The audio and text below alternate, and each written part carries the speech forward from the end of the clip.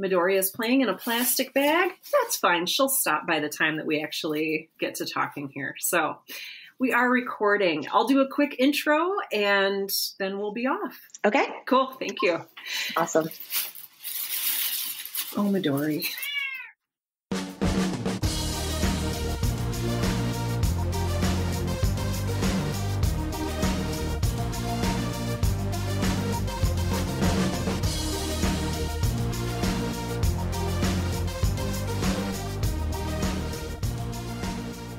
Welcome back again this week, friends. I am so excited to be here. I am so excited that you are here, and I am even more excited that we have a fantastic and beautiful and luminous guest for you today. I have with me the fantastic Tomi Adeyemi, who is an author and just kind of brilliant mind and all sorts of good and wonderful things. So welcome to the show, Tomi. I'm so glad to have you here. Thank you. I'm so happy to be here. For those of you who don't know a lot about our guest, she is a Nigerian-American author who hopefully you're familiar with her Children of Blood and Bone series. She is a graduate of Harvard. She was honored for Forbes 30 Under 30 and Time's 100 Most Influential People. So like no big deal. But yeah, we just want to welcome you to the show. Thank you. I feel very welcome. Good. Between you and Midori, I'm very comfortable here. Good. I'm so glad. Oh, I'm so glad. So I just want to ask you some questions about the writing life. And I would love to just start because I've been creeping on you with some other interviews and stuff. I know you've been writing from a very young age. I would love to know how you write. What does your writing process look like? I love this question. I always feel so self-conscious on writing platforms when I'm like, oh God, I can't find any words. I love this question because it's really changed for me this year. And it was the first time I feel, obviously we're in like a crazy time period again, and we can't really tell what this pandemic is going to dish out and when. I feel like when 2020, I was like, oh, I've been an introvert. Like I've been alone in my room for years. I'm ready. I was like, I can do this. I got this. But 2021, it basically everything, I think the pandemic, I think the amazing, but also very tiring journey of the past couple years of publishing these books in the series, it all caught up with me. And I found myself not able to write, like actually not even writers. I mean, maybe it is called writer's block, but it was like I could not disappear into that place in my mind that I had really lived in my entire life. And I felt like I was stuck on Earth. And I was like, this is insane to live without all these characters and stories and going in different worlds. So it was a really, profound. It was a crazy internal character journey. And I had to put myself through my own like Rocky montage over the course of 6 months to like get it back. And I'm like, oh my God, this is so much less fun without it being like 3 minutes of music and drinking eggs. But it was really like, okay, you've changed, your writing process has changed. How do we get it back? And so now it's when it gets dark. So I used to be like, oh, I need to start at 10 or this, but with daylight savings time and everything. So now I'm in California, it gets dark around like 5. So when it's dark, my mind is like, it's go time. So I have Korean rain. Someone's like, what's the difference between Korean rain and Panamanian? I'm like, I'm not that cultured. It's just 1 8-hour Korean rain. It plays on my like big computer. I have candles. I have my little amethyst crystals. It's like, I really light them. If I'm feeling extra sassy, I'll light that incense. And then I'll put something on my iPad. And it started with You, the Netflix television show, where it's just like, I would play it at a low volume because I could write to like 3 episodes, 4 episodes. Okay, let's try and do the whole first season. Also, the first season is about a writer, and like she has 2 moments where you really see her writing, and I'm like, it's so beautiful. I just really like the show. I like the way it makes me a little bit feel. So now my writing process is kind of set. It's like, okay, you have the rain, you have the flame, you have You or Succession or the Netflix drama Sex/Life, which I think is very interesting for a lot of book 3 to be written to. And it's there to like keep me pushing forward. And now I'm getting to the point of pretty consistently hitting 5 to 6 hours a day. I'm trying to hit like 16 pages a day. And that's from like, I couldn't get like 200 words in the summer. Like I'd sit there for 3 hours bringing my head. So now my writing process, it's actually something I was talking to the writers in my class about, like, find your process, find what allows you to just go. Because I mean, writing is so much in our head, but it has to be out of our head too. And we can just go in tornadoes and just build all these obstacles for ourselves. So now it's like, it feels more mechanic. It feels a bit more Pavlovian because it's just, I've set these things. So it's like this flame, this sun, let's go. It's dark. We're ready. And it's funny because when I was trying to get published, I was working in Los Angeles. I had like a desk job from 9 to 6, and then I would write from like 6 to midnight. And my dream was like to be able to write from 9 to 6. And now I still write from like 6 to midnight. So it didn't change when it became my job. It's like, it's my process. And because I had to literally battle for it, I'm like, oh, we're not letting this go. Like, it doesn't matter. You just got to it was such a process. I know Shonda Rhimes said something like that in her masterclass.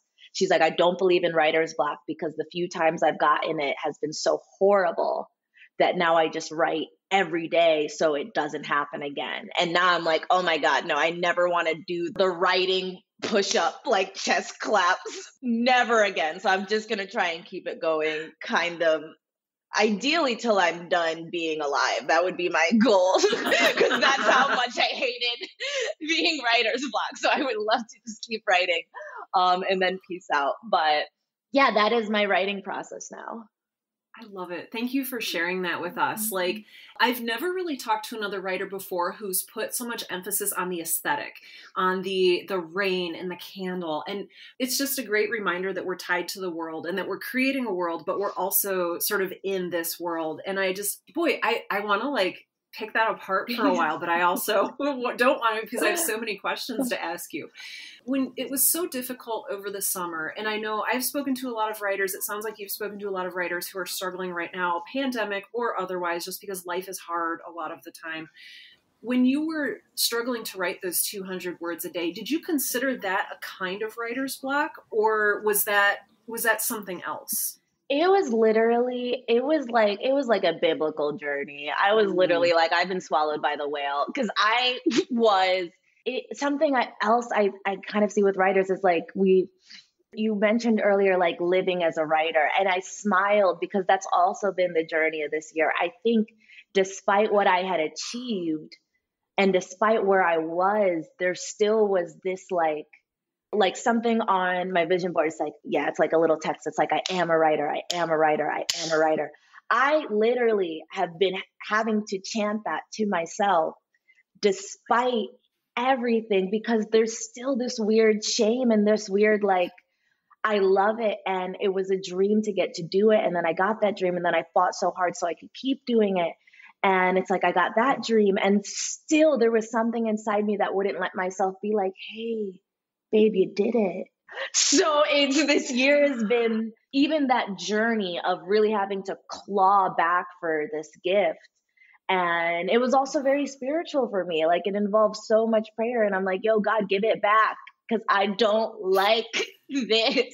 I don't I'm just at this stoplight on this street. Are you kidding me? I'm like, no, there's a battle going here. There's a makeout scene going here. I'm reliving. I'm like, I guess my mind has always been, it could be loud, or if I'm in control of it, it can be colorful. And it was just empty. I want to hear more about this. Loud, I would say, is like when your thoughts are out of control and they're working against you. Oh. And so you're spinning tornadoes in your head and you're spinning yourself deep into these trenches. And I have definitely been there. But when I'm calm, and it's like I feel calm in myself, I feel calm in the story I'm telling, I feel calm in the path I'm making for myself, I feel calm in what I'm going for. Like, this year was such an upheaval, and losing the ability to write was such a huge part of that upheaval, that getting it all back, there's this sense of like, there's a new sense of calm. And it's funny because Zaylee, I just didn't even realize that, like, Zaylee in the story, she loses her magic and like she gets it back. And there is something about when you fight to get it back and it's there, it's like, yeah, it's just something new, and it's a new pillar inside of me. So now the mind, there's lots going on, but again, it's colorful and it's dreaming and it's also focused. I will say this year focused me because I'm almost positive I just would be diagnosed with like severe ADD because I'm like, you do so many things, but I like it. But making those things connect, making sure it's not just, oh, you want to do this, you want to do this. It's like, okay, these are the stories you want to write this year. These are the kind of events and things you want to do this year, COVID permitting. These are the people you want to talk to. These are the things you want to talk about. Like, it all got so laser focused for me this year. So yeah, that's a very winding answer, but now that process is a part of it. I was reading Elizabeth Gilbert's Big Magic when I was trying to get out of this rut. I think she talked about like dress up for writing. You know, she's like, yes, for heaven's sakes, Elizabeth, take a shower, put on some lipstick. And I don't know, that's not her voice, but that's how I read it to myself. Yeah. And yeah, so now I'm like, yeah, spray that perfume, like get fresh. I know Aaron Sorkin says he takes like 8 showers a day when he's writing. So it really accepting the process. I think we spend so much time in shame. And I know for me, it's also societal, it's also cultural. It's like, this is not what I thought I was going to be doing. It's what I dreamed of doing, but it's not what I thought I was going to be doing. So there's a lot of things we just do to fight ourselves as writers, as opposed to just like proudly embracing it. Even if it's in the quiet of your room at night, it's like, okay, yeah, make that environment, play those sounds, even play those sounds just so your mind gets tricked and trained to be like, oh, is that the gentle patter of South Korean rain? It's like, I can write. So I'm like, use it all, but it's nice to make it a more sensory experience and something peaceful for you to get into that cave and just really imagine, because it's not just our passion and our job, if we're lucky enough to call it our job. It's something Sabaa Tahir said to me this year. She's like, it's breathing. She's like, if you can't create, nothing's okay. And realizing that it was such a deep part of me that I had never acknowledged how deep of a part of me it was. It's really changed it. So I feel like I have a lot of writing pride and like I want to spread it. And I want all writers to feel like, not like I'm this creep in my closet, but it's like, no, I'm a writer in my world. I'm slaying dragons right now. I'll pay taxes tomorrow, but right now I'm fighting dragons. So this is the important stuff. Yeah. I love that. Oh my gosh. And it sounds like it's such an intentional thing to regain that focus. And it's such a sensory bound thing. Like, I love that we go from talking about the aesthetic of the writing realm to having that actually create a Pavlovian response. I love your phrase on that earlier, that Pavlovian response. Those of you who aren't familiar with it, you know, when Pavlov rings a bell, the dog salivates because it knows it's going to get food. And so when you sit down in your chair, when you light that candle, when you start playing the rain sounds, maybe your brain starts salivating words. I mean, I love that. What a great way to talk about building habits and to talk about living into the writer's life. I love it. I love that so much. So I want to ask just a couple more questions. I love talking with you about your writing process. I want to ask what your favorite thing about writing is, but I think maybe we've already talked about that a little bit, but I still want to ask it. So I'm going to ask it anyway. The lives you live in your head. I have a new appreciation for it. A movie a friend recommended to me. I think it's called The Hours. It takes place. Yeah. It's like 3 different timelines, and one of them is Virginia Woolf. And I remember watching her, I was like, oh, you're crazy, Tomi. Like, it was like seeing another, I'm like, okay, you're not even passively. Someone asked me yesterday, they're like, defend yourself. You're a middle child. You know, you guys have a reputation. I'm like, no, I can't defend. I'm like Joker dancing in the streets jovially. So I'm like, no, I fully claim it. Something the woman playing Virginia Woolf's sister said about her, because they were sitting in a room with 2 kids and Virginia was just kind of like in her chair with crazy eyes. And she's like, Virginia's a writer, children. That means she lives 2 lives.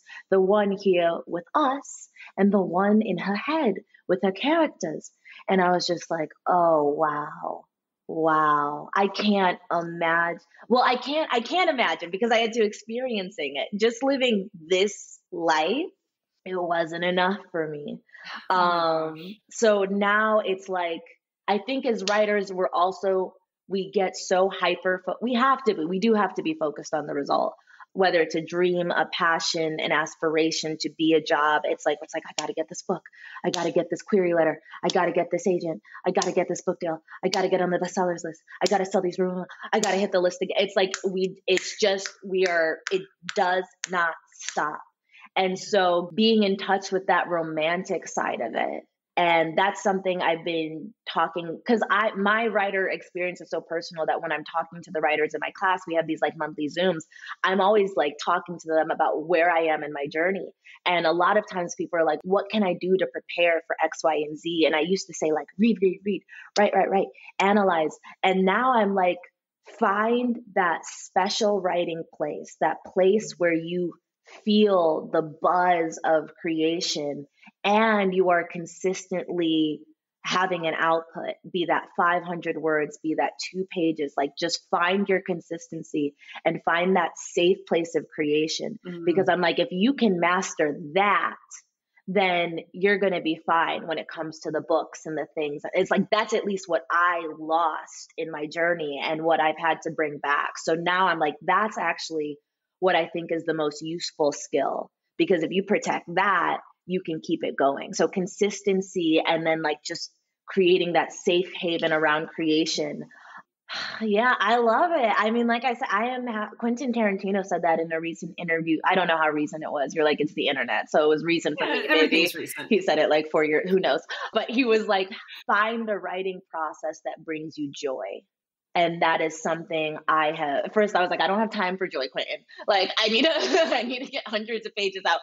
But I find myself really enjoying it. And it took me so long to get here because I was just putting so much pressure on everything. So love it. Never want to lose it again.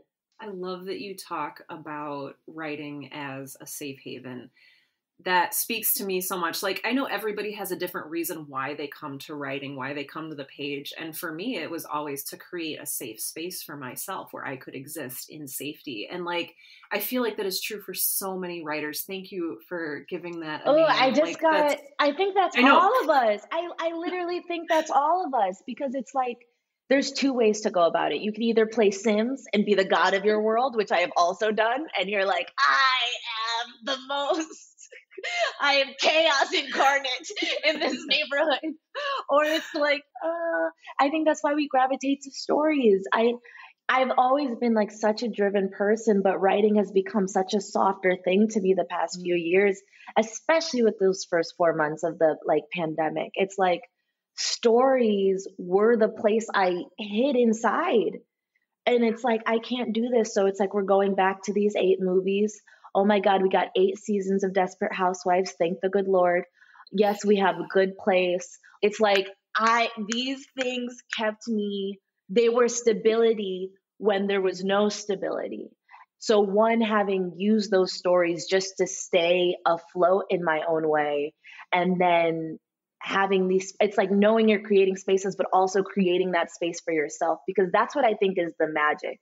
If you are creating a special place for yourself in the words you're writing, you are building this little cave for your reader to come in. And then that gets to be their little eggshell that they can crawl into and just feel safe for a couple hours.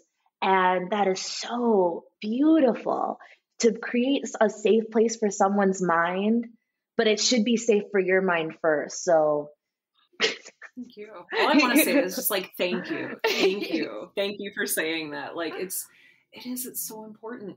And it's so interesting too, how, we write for ourselves and then we show it to the public and suddenly it becomes a little scary. And I'm curious, I want to ask about success. Yeah. Because I know that, you've seen some very significant success, but like, what does it feel like? Does it feel like you thought it would feel like? What has your experience been with success? And what does that look like for you moving forward?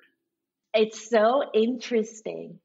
I would say success whenever I get a big piece of news, there's that initial electrifying jolt, and like you feel the dopamine floodgates open. So there's that like, sometimes I just got some really good news and I was like howling in the street 2 weeks ago, and I was like full Joker, full Mad Men, I accept. There is that rush. It does feel like those scenes in a movie where you score the big goal and you're being lifted, and you have the Hogwarts house cup and you're like, yay, I've done it. So there is that moment. And then for me, there's almost nothing, which sounds like bleak and psychopathic. But what I mean by that is it's like you get that rush. My dream, I think for me, my dream isn't done. And so everything to me is building to the dream. And I feel like part of me being able to settle into this softer place with my writing is being like, okay, the ramp to the writing opportunities you wanted to have been built through the intense hardship, the intense sacrifice, all the highs, all the lows. And so going into this next phase, now I am really sort of retreating into that. Now, okay, just be an artist. You're not trying to hustle. You're not trying to build. You are just you want to find your dark night and your inception and I'm like, you want to be just one of the people who gets to create stories where people are like, what the is she going to do now? Because that's how I feel with like Christopher Nolan. I'm like, what are you going to do now? And I'm like, look at him spending hundreds of millions of dollars to crash this plane into this building for my entertainment because he cares about me. So I want to be like that. I want to be lost in my world, so lost in it that I can't really see outside of it. And then it just feels more freeing to share that. It's like I've poured myself into this. I enjoyed the process of pouring myself into this. And now do with it what you will. So yeah, my relationship with success is very interesting, especially because I've also struggled to acknowledge it. Yes. And I can't even now, like again, a big thing just happened, but it's like, I think it's also too, success has always come with, there's a lot of work to do. So it's like, okay, I got this big book deal, but it's time to work. And like, there was 33 drafts between getting the book deal and publishing it. And that happened in 8 months. And so it's like, I will have this big thing, but I'm like, okay, I got a job to do and I need to bring my all. The success for me isn't the big, well, let me say it's not the big deal. It's like, I like my sushi. I like my Thai food. My dog is bougie. So it's like, I'm like, no, Slytherin, so I'm like, get that money. But it's like, if you are truly passionate about the job, the success is usually the opportunity to do the job. And that's where I'm like, all of this success has given me the opportunity to do the job, to bring this story, to bring this adaptation into the world, which is, as a writer, is one thing. As a marginalized creator, it's like, this is my Olympics. I got to perform. Then I'll celebrate.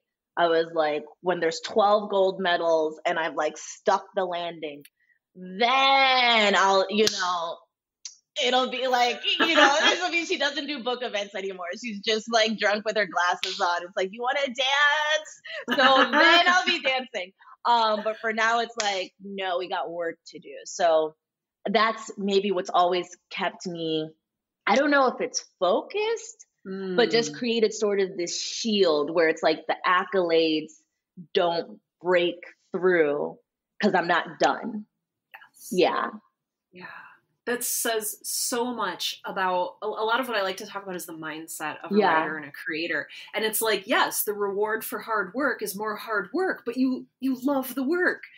And I love that you were talking about shame earlier, and shame and joy. And this, there's just so much to say about being a person whose job is a writer, and like balancing that mindset with like, I love what I do and I get to love what I do. And I have so many questions to ask you. I realize that we're coming up on the end of our time together. And I want to talk about this beautiful opportunity you've created for writers. Can we hear a little bit about the Writer's Roadmap, please? Yes, I call it my happy baby. Like the books are my angry babies and they're like, the Writer's Roadmap, it's like, oh, she's gentle, she's tucked away, she has her lullaby.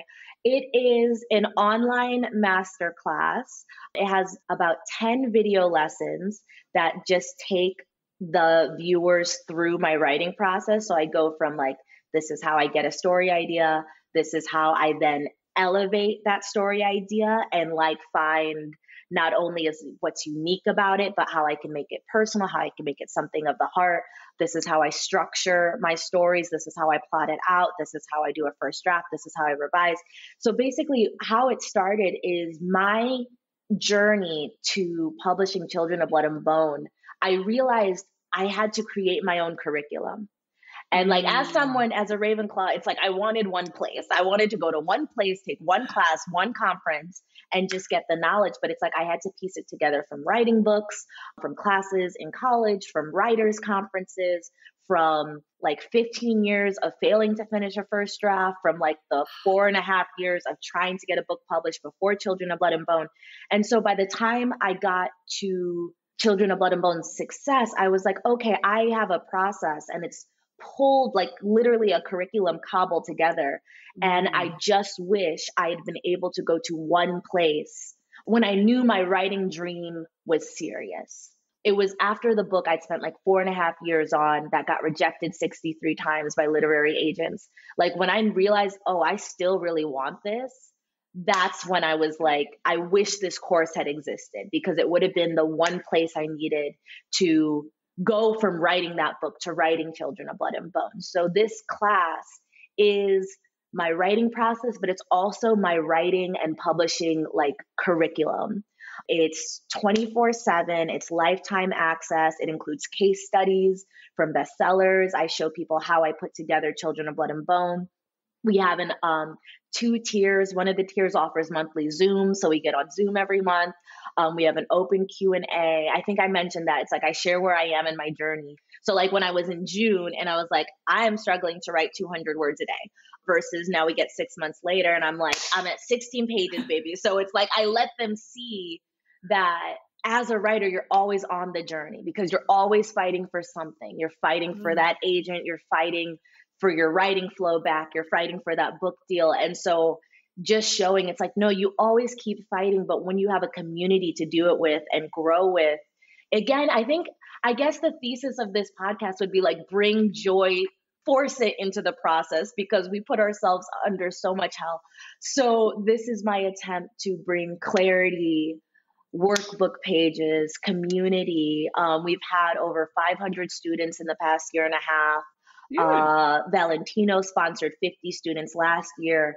It's really special and it's growing. We actually have a special discount code for your listeners. So if they use the code right now, yes, on brand, they will get $50 off the enrollment price. So yeah, it's open for enrollment. Now we're launching this next generation for the students January 12th. And yeah, we're just excited. I really love it. It started with the pandemic and it was like, okay, we'd been planning it, but it was like April 2020. We're like, we're all stuck at home. We might as well see who wants to write with us. And I've literally been Zooming with that initial group of students for like a year and a half now. So it is, I know there's babies that have like popped up and I'm like, there's another baby. We have another Zoom baby. So even this conversation with you now has just been, there's something so fuzzy when writers get together and they're like, writing, right? It's like those Toy Story aliens that come together and we're like, you are like me. So it's our brains. Yes. Yeah, we're just like, we're going through this thing the same way. So I absolutely love it. And I just can't wait to work with more writers and to keep growing opportunities. And I always want everything I've gone through on my journey to be useful, because otherwise it's like that was just painful. So I just love the idea of building this new generation of writers and preparing people to have writing careers with a hopeful, optimistic look. because there are so many opportunities for writers. That has been, we talked about that. The success is getting to do another job. Every person and their grandmother has a streamer. Like, all of these shows are based off of books. Like, there are webtoons, there's IP development, there's video game writing. I'm like, I think we all approach this like it's such a scarce platform. I don't know.